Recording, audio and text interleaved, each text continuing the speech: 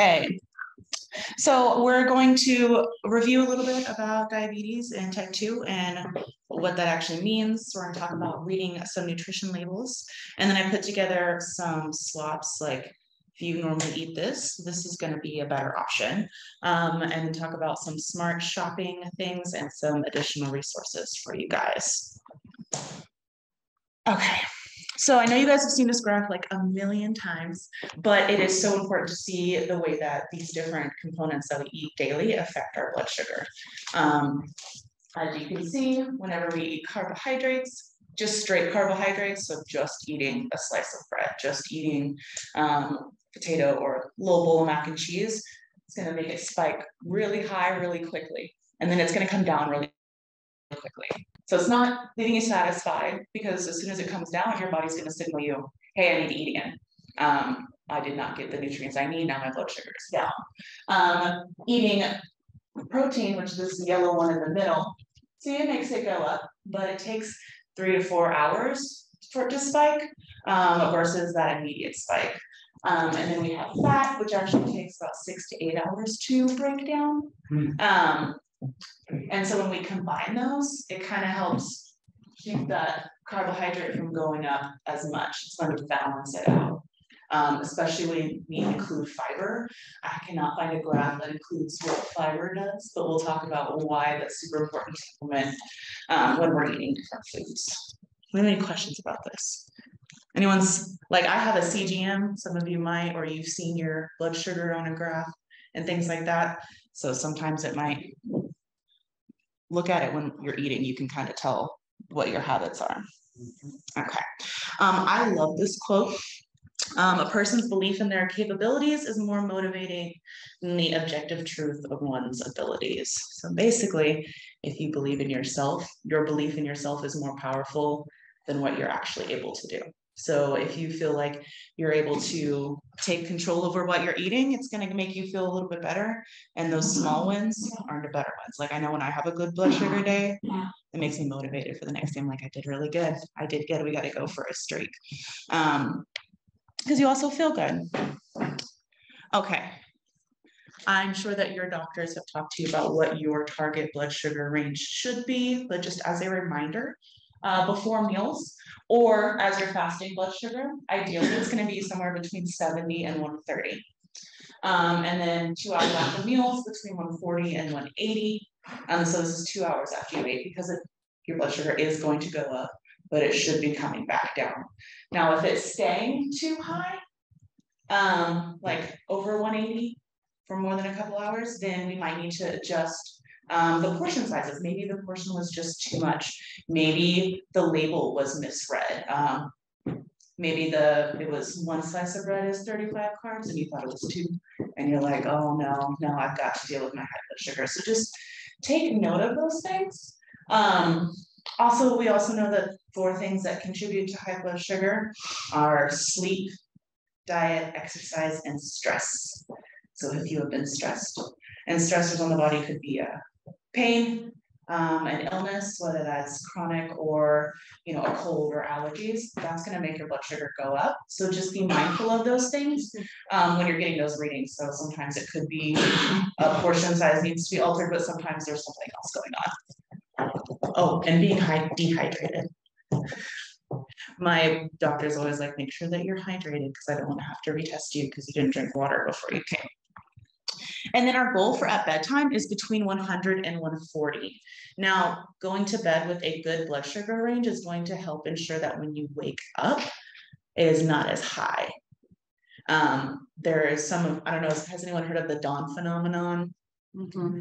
I'm sure we've all experienced that at sometimes. Sometimes this can help alleviate some of the dawn phenomenon, is you're consistently going to bed at this time.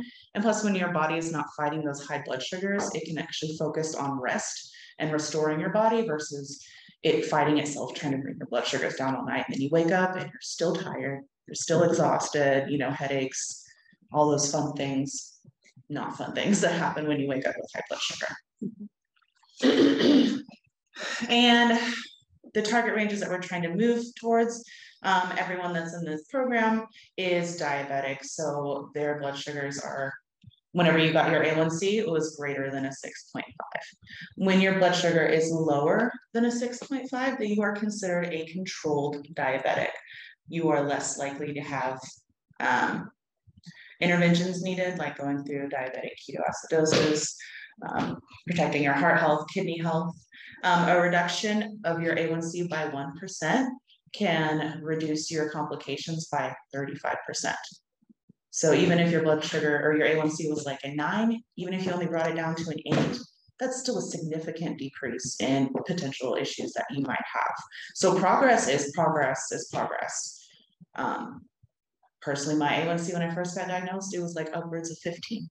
And then we eventually bring it down. And sometimes life events happen where, you know, they go up, and sometimes it's an ongoing battle. And as our bodies change, sometimes we have to adjust our eating patterns or what we're doing. So I know sometimes we can get really caught up in the numbers and, oh, my numbers, but they're really metrics. They're capturing information, and we just got to figure out what it's telling us. Like, that was maybe not a best lunch choice, or actually maybe I am coming down with a cold. Maybe I should switch over to my sick day food. I know that our blood sugars always tend to be higher than when we are sick. So implementing some of these things we're going to learn that are like lower carb are definitely going to be ideal for those days, because there might be some days that you can have a normal portion of spaghetti with your salad and everything else you've got going on, your blood sugar is good. But on a day that you know your blood sugar has been high, we just want to help ourselves out and maybe just go with that lower carb option or mix the two, so we're not just fighting an uphill battle going into the next day and the next day. I'm sure you guys have seen those numbers here. Does anyone have any questions about these so far?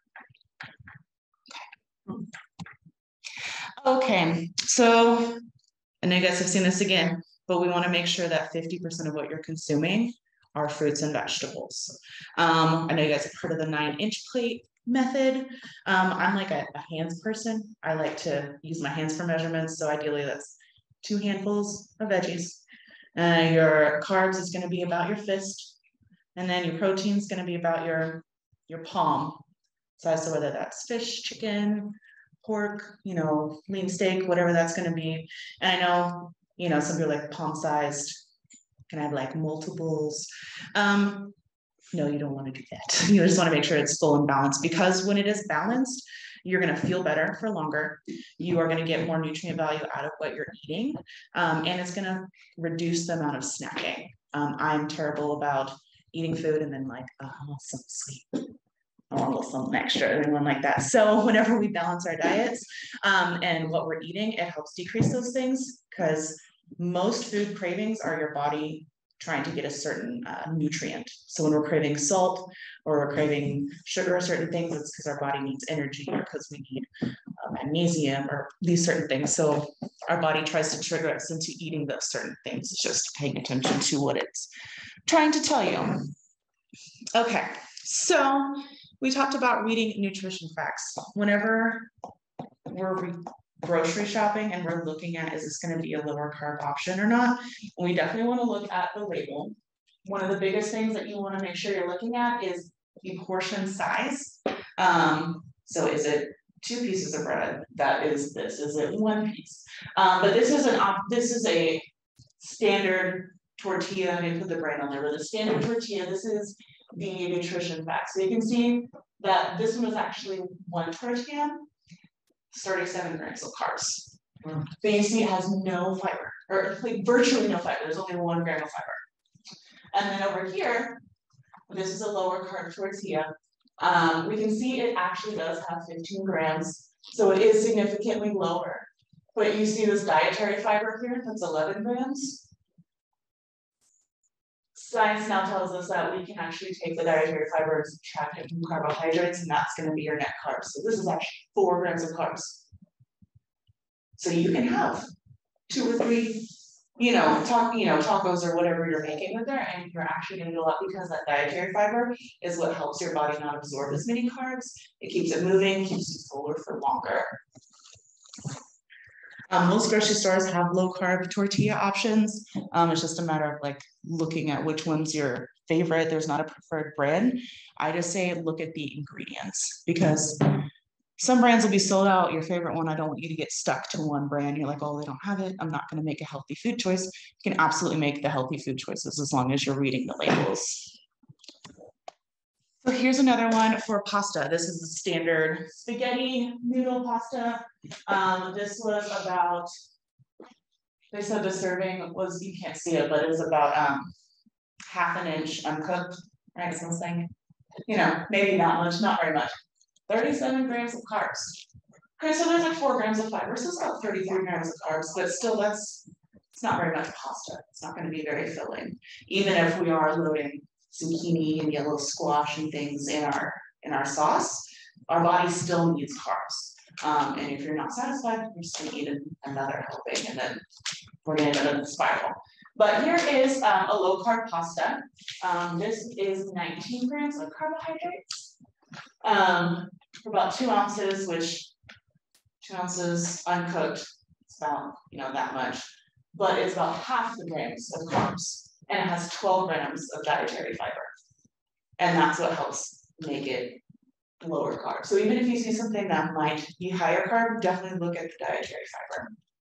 It's like your big key indicator of what it's going to look like. Is it going to go like this, or is it going to go like this? That's the reason that whole wheat bread is better than white bread, is because it has more fiber in it. And so like whenever you process the white bread, you know, they're processed, so they're grinding everything down. All the fibrous parts of the wheat are taken out. It's bleached, and then it's processed into bread. Okay, so this says 19 carbs. Yes. Okay, and so the fiber, which is 12, brings that 19 down to what? 7. 7? 7. So definitely watch your body and how it responds to it, but having that high fiber is if you are counting your carbs. So some people count them by grams, some people count them by I have 2 carbs per meal. That's the serving size. It just depends on how you want to do it. I'm a big numbers person, so I like to actually like add it together. Yes. But the carbohydrates, wouldn't it? They're different from the tortillas to that. Mm-hmm. Wouldn't you? I'm just saying, couldn't you cut up tortillas or just make your own noodles with less carbs? Yes, you can, and we're going to talk about some ways that you can do that, or some alternatives. Okay, just because we're on the pasta, and I know everyone loves pasta, I'm getting a lot of squash. Here are some options that you can do. So this is a brand that I really like, but they have this new like protein penne, and it has, I think it was like 25 grams of carbs, protein for this. So you're getting fiber and protein in this. It's a low carb option.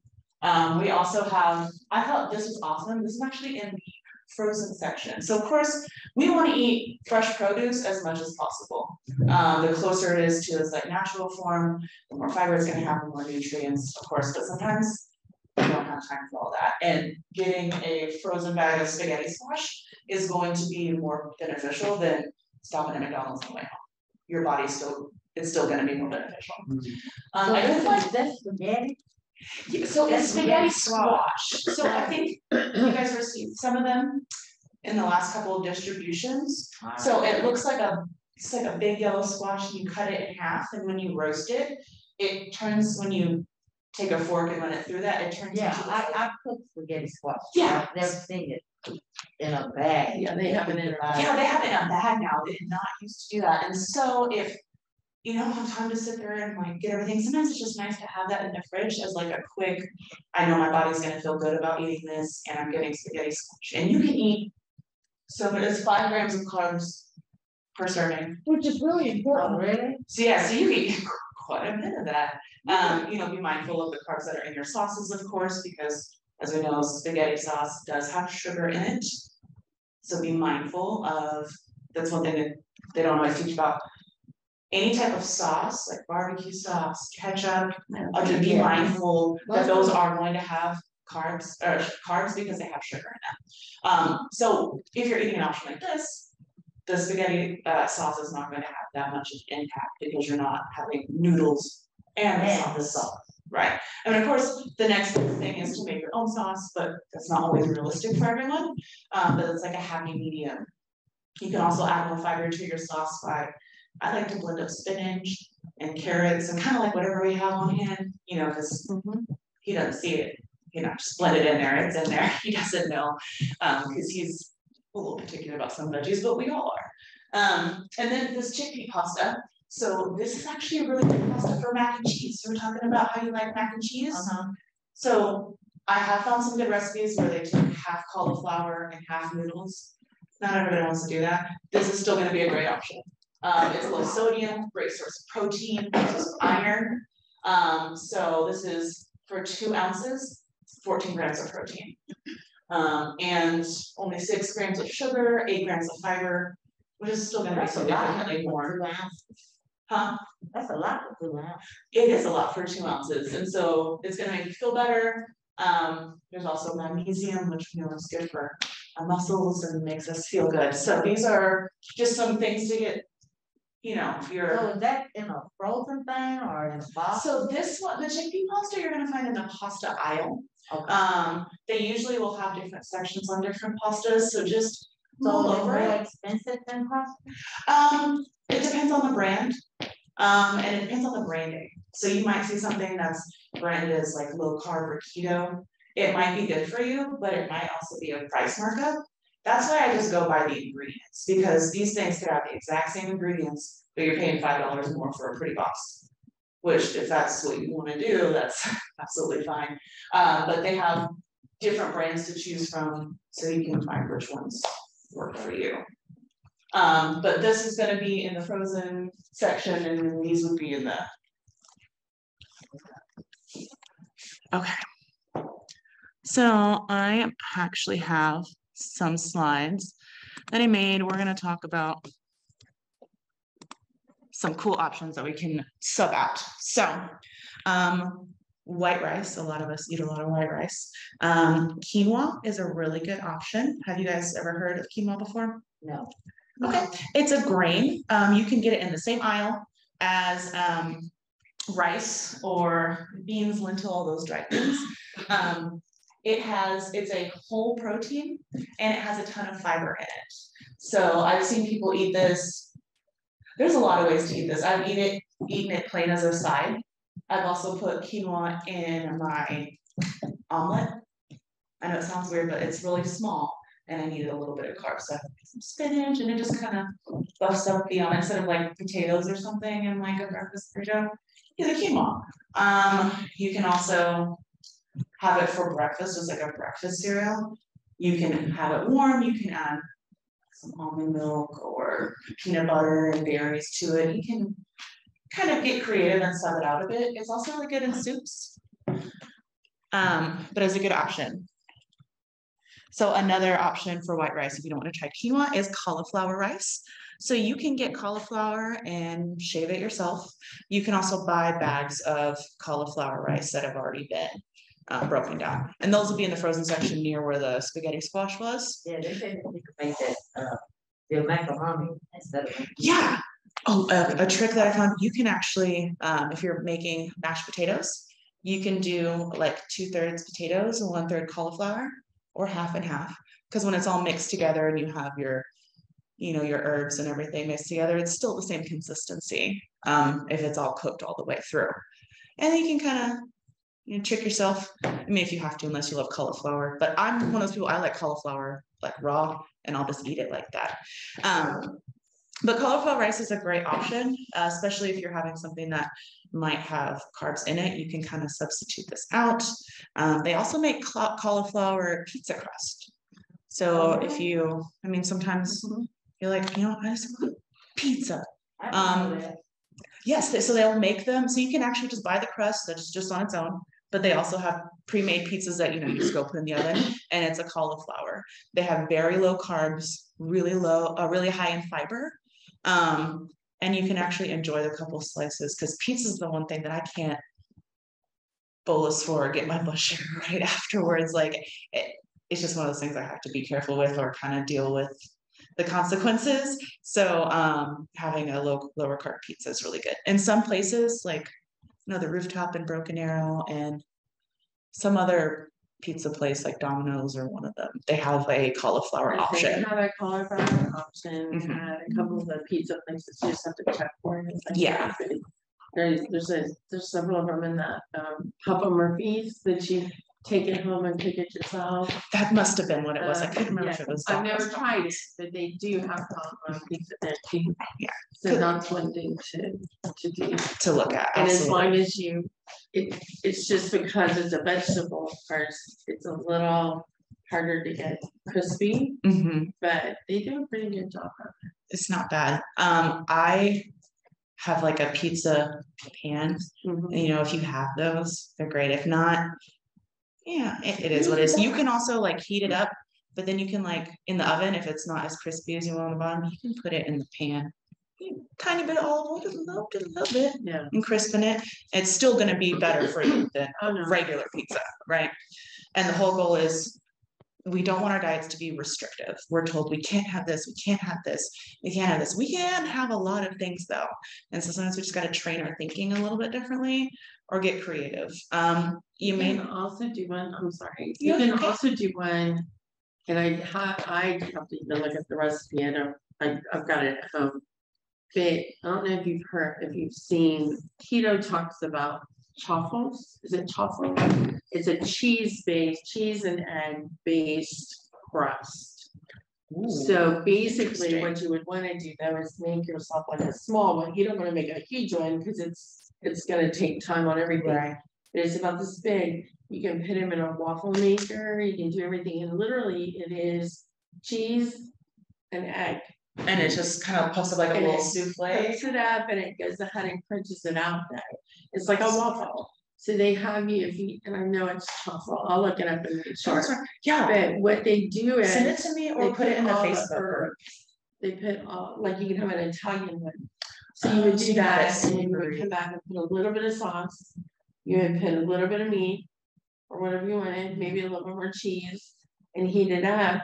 And then literally you have Really low carb. I mean, you have like 4 carbs in the whole thing. If that might be something you can have a couple extra servings. So yeah, so you can have them. They have them or sandwiches or like I'll put it on the members. Yeah, definitely share with the on the member group. Because it started out just being everybody called it a keto thing, but I've had them and it's really kind of addictive. It's just a snack. I want something crunchy. It's like I want to have an Eggo with butter on it. Yeah. Well, that's not nutritional in any fashion. No. So if you take one of these and you can do that, and then just let it be a little warm, I don't have to put butter on it, and it's still a crunch. There is a waffle mix that has protein in it. It's like keto friendly. So I like that one. And as long as you're not eating that waffle with butter on it naked. So I call it naked carb, partner it with like some almond butter or some peanut butter, and then you're having some fats and something else to kind of fill you with it, or even some I put peanut butter on peanut butter. But I have found a low sugar peanut butter, and because they add a sugar lot of in it butter. in because you've got keto all over the world. That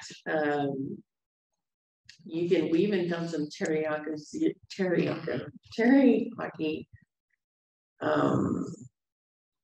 marinade, but it's 0 sugar. Yeah, they have a lot of more options out there. It's just 0 sugars out there. Take it, sometimes it does take some time to find the right one that you like. And my suggestion is to try just swapping out 1 or 2 things at a time. Sometimes it's really hard for us to just do a full overhaul unless you're one of those people where you're in all or nothing. But the point is like sustaining this dietary change for a long time so you feel good for a long time. So maybe we're just going to try swapping out a couple of things at a time. Okay, so you guys get sweet potatoes a lot. That's because they're really high in fiber, high in vitamins, and they're better for you than red and yellow potatoes because their glycemic load the glycemic index is not going to make it go up as high. Of course, the portion sizing is different, so you have to make sure you're following that, but it's definitely way better for you than regular potatoes. And if you want to take that a step further, you can actually swap out potatoes for radishes. I learned this recently. You can chop them up, or so you can chop them up like this and you can roast them, and they taste like roasted potatoes, and they're kind of like Really? spicy and peppery. You can also chop up, did you guys get some of those big ones? I like this raw. Okay, so they're really good raw, but you know those big ones, so you can chop them up like French fries and toss them in some oil and roast them in the oven. Low carb French fries. Well, if you have one of the air fryers, That's next level. We've been taking the sweet potatoes and we just put them in fry sheet. I mean, just cut them up and put them in there with a little bit of salt, pepper, and that's it. It's so good, and you can make a lot. Oils or anything on it.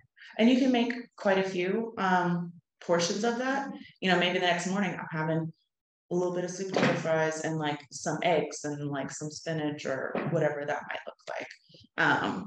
But yeah, the radishes, I love them as the fries because it has such a good flavor, and I'm a potato girl, like I told you guys, so I will just eat it all day, every day. So Do you think you could roast them and they taste like potatoes?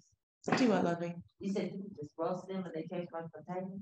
They'll taste a little bit different, but like the texture is going to be the same. Yeah. You know how the radishes, they have more of like that bitter bite to them. Yeah. But whenever you're pairing it with like salt and pepper, I think when it brings it out, it tastes even better than a So do you put them like in a half a tablespoon of oil and then put them in salt, pepper? I say about half a tablespoon. I don't really measure as much because in my brain I know, but depending on what I'm doing, just enough to coat it, and then I'll toss it in there and then put my seasonings, toss it, and put in the oven. I think I did about on like 400 for about 10-15 minutes. I kind of start watching it after about 10 because they'll burn real quick, but they're really good. Definitely try that because you can do them like fries or like this. You can even like make hash browns with them if you want to. Really? Like, so if you want to take some potatoes and shred them, or if you want to add radishes, so then it's like half and half, and you're getting the added nutrition benefits. You're getting more fiber. It's just a way to like integrate what we're already eating. So how can we take what we're already eating and make it more nutritional? How can we make it more filling? And how are we going to make it where we feel better for longer? So we talked about spaghetti. I gave you some good like noodle options, but this is veggies as noodles are going to be your best option when it comes. At the veggie prep class we had, I did show you guys that noodler, and you can find them pretty much everywhere. They're usually like $7 to $10, and you can take zucchini, carrots, anything, and you just put it through and it ribbons it like this. And you can boil it or you can saute it up. It is phenomenal for stir fries, spaghetti. You can bake it.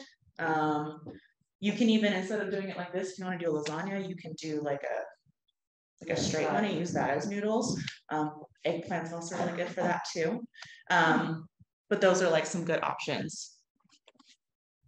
Okay, so instead of a hamburger bun, you might do lettuce. They do have low carb buns. So if you go to the grocery store, they are going to have a lower carb option. But if you say, no, like I want actual fries as my carb, I don't want to have the bun, because you kind of have, sometimes you have to choose. But if I have lettuce wrapped on my burger, I can have my little fries, or maybe I'm having a salad and a burger, but I really want to share this piece of cake with somebody or something like that. It just gives you a little more freedom to figure out where you want your carbs to come from, especially when you're getting all those vegetables. You know, it's a ton of fiber. Also, Five Guys and I think Smash Burger, they also have lettuce wraps on the menu, so you can get that instead of a bun. Jimmy John's will do. Oh yeah, Jimmy John's does their sandwiches as wraps. Lettuce wraps. I think Payway, you can get lettuce wraps. Of course, you have to be careful. It's lots of sugars and Again, this is one that you to do sandwiches if you guys done truffles on burgers. oh, that would be Because so that's good. again, it gives you a sandwich spot. But hear me out, my pepper fans, bell peppers are fantastic because they have a little bowl, so it catches everything as it falls. I also like bell peppers as if you guys are like deli meat sandwich likers, I said that a little funky, but you can put your deli meat, your other veggies, your sauces in there and have your bell pepper as your bun. And you're getting iron, you're getting vitamin C. Peppers have more vitamin C than oranges do. So it's a great thing to integrate in your diet. And then you can maybe have fruit with it instead of, you know, having to limit your carbs. So you can have more if you're just mindful of where your carbs are going. Because I could easily drink all my carbs in one sitting for the whole day with sweet tea and or soda or whatever that looks like.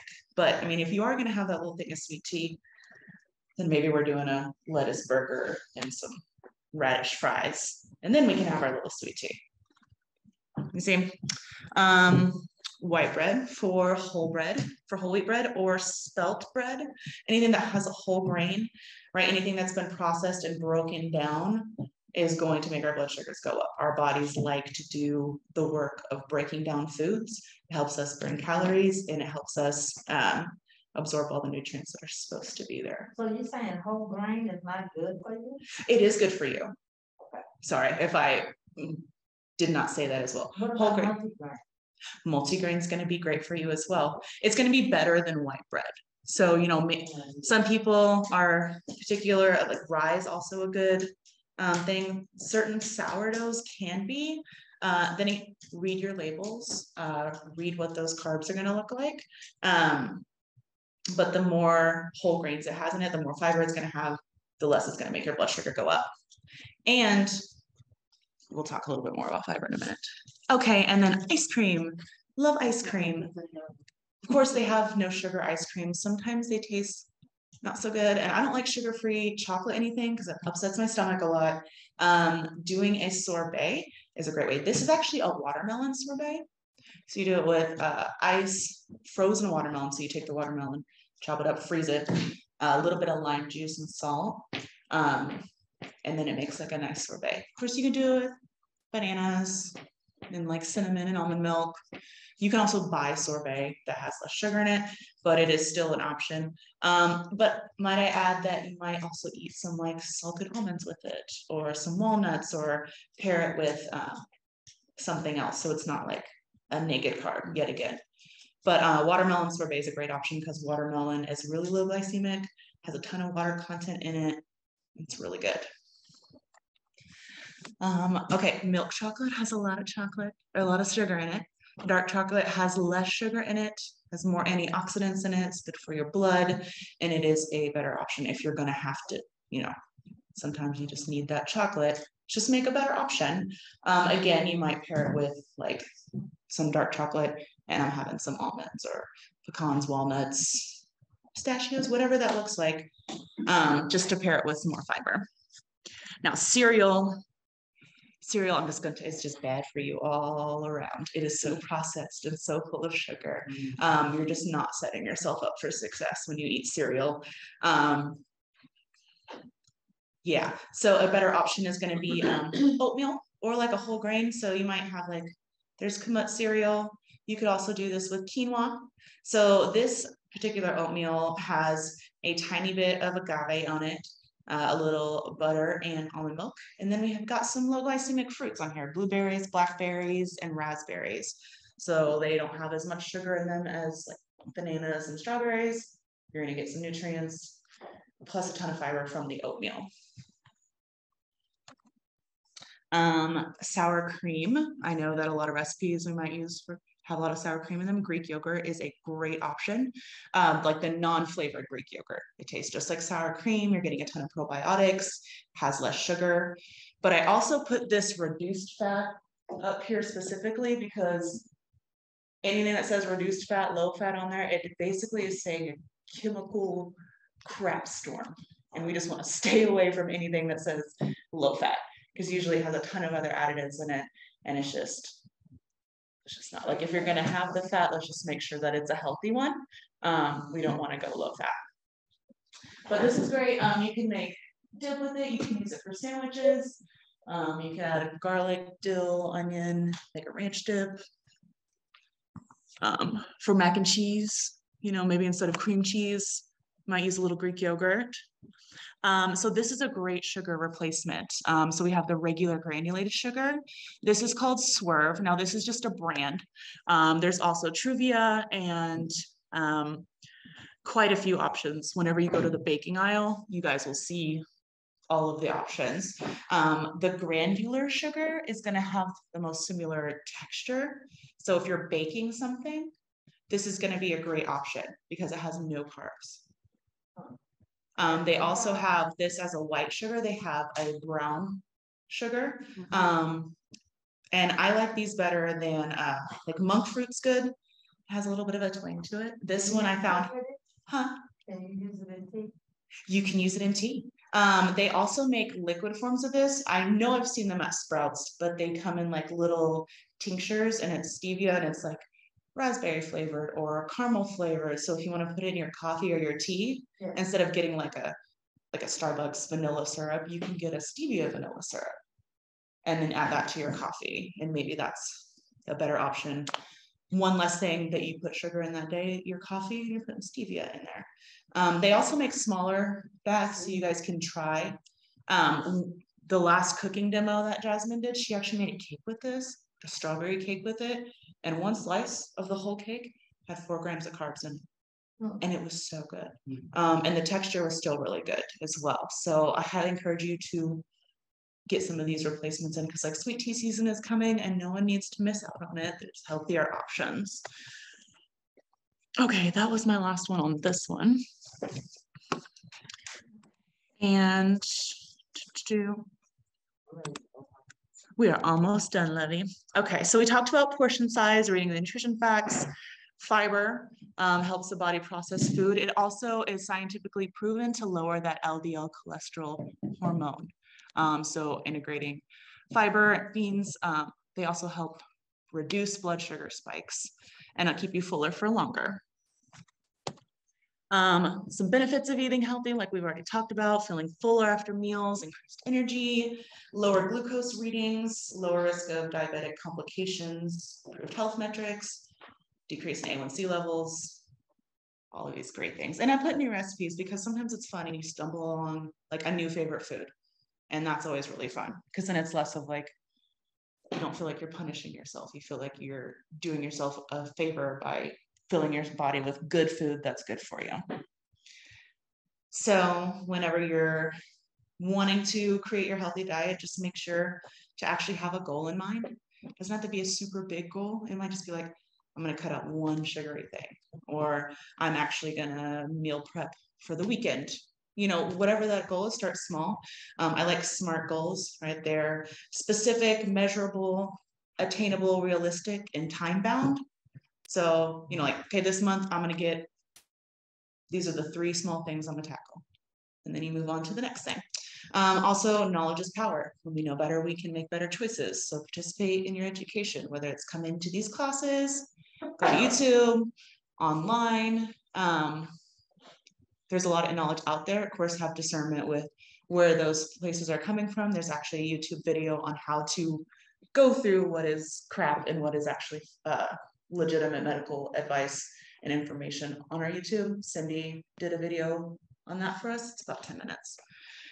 Plan your meals, set yourself up for success, and also bet on yourself because you guys have the power to easily make these changes. Just because it's an easy change doesn't mean it's not going to be a difficult one though. So don't misread me there, but also bet on yourself. You can do this. You deserve to feel better and you deserve to be in good health. Well, that's shot. Huh? I said you deserve to be in good health. I said that's shot. You know, and even if some of our health has declined, at least day to day, maybe eating better might help alleviate some symptoms. It might help with other things that are going on, and that's still progress. And we want that. So I just wanted to bring attention to Double Up Bucks. If anybody is SNAP eligible and gets EBT benefits, these are eligible for you at Oasis grocery store and the Tulsa Farmers Market. So what it is for every $1 you spend on produce, up to $20 per visit, you actually get $1 worth to spend.